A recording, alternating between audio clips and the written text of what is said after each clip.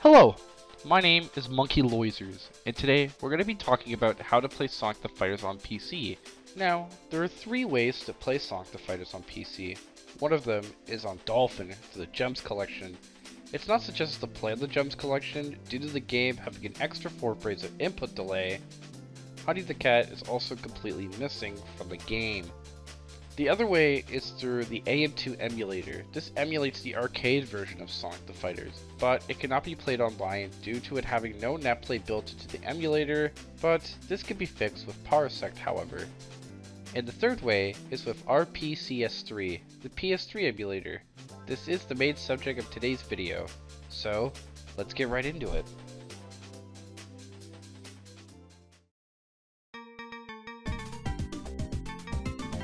To get the RPCS3 emulator, you're going to want to go to their website and download the emulator.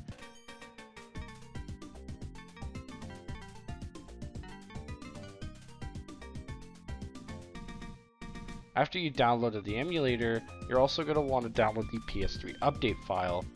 You can Google this and find it pretty easily. Once you have both, just download and unzip them.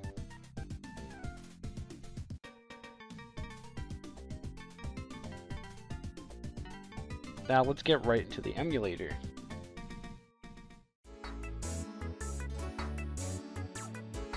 Welcome to the emulator. Now first, before we get into installing some games on here, you're going to want to install the firmware. First, go up to File. You're going to want to find Install Firmware. Go to your downloads or wherever your firmware file is downloaded and press OK.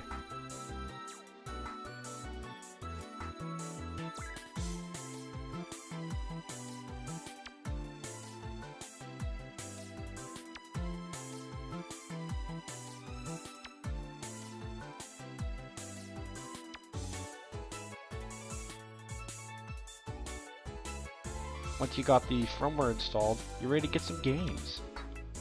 Now, you might be asking, where can I find some games? No, unacceptable! Well, due to legal reasons, I cannot tell you, but I'll tell you the file types you need to find. These file types are package files, or PKG, and a RAP file.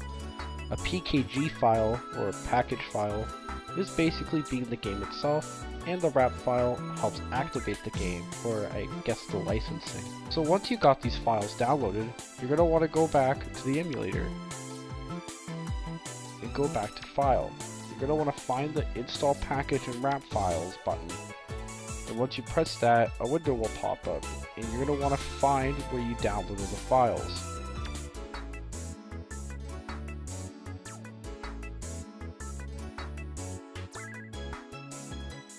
And then once you got the game installed, go back to Package and RAP Files button and open up the RAP file to activate the game.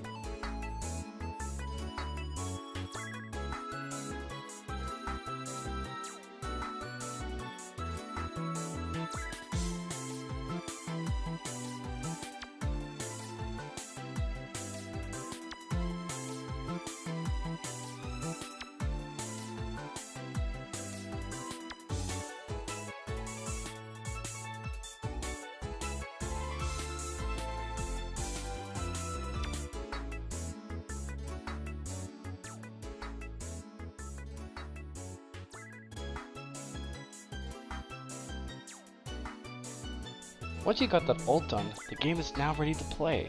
One last thing I want to mention is that if you're having issues with your graphics, you can go to your config settings, go to GPU, and change the rendering.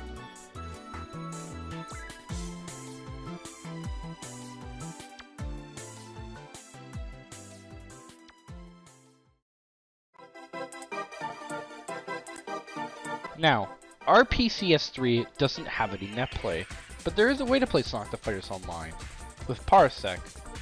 What is Parasec? Parasec is a desktop streaming app.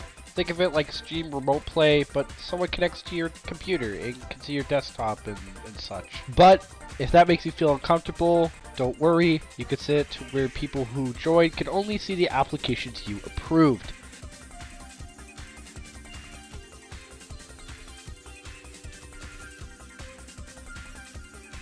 To download Parasec, you're going to want to go to their website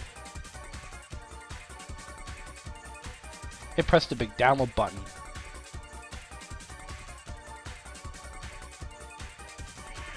Once you get it downloaded, install it.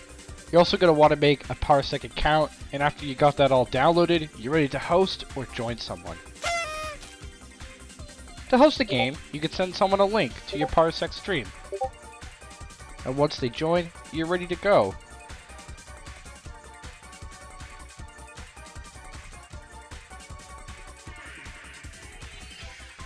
Just make sure to set up the remotes too. That's all there is to it, really. You're ready to play some Sonic the Fighters.